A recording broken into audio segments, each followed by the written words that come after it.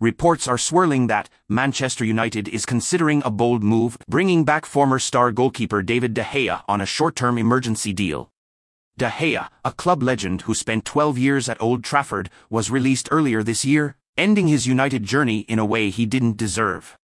The decision to part ways with De Gea was followed by the arrival of Andre Onana, who, unfortunately, struggled in the initial months, making a few costly errors.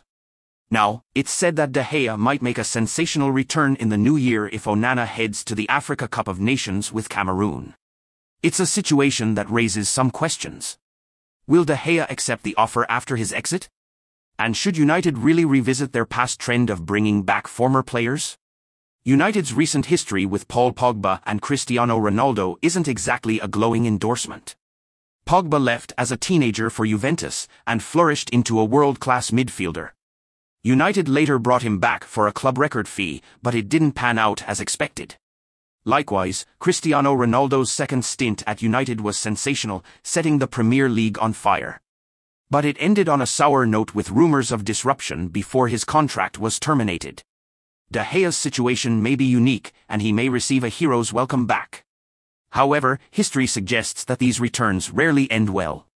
The Red Devils may need a solution if Onana departs, but is re-signing De Gea the right move? Leave your thoughts in the comments below. Stay tuned to Red Talk TV as we follow this story closely. Don't forget to hit that like button and subscribe for more updates on this developing story and all things Manchester United. Thanks for watching, and we'll see you next time.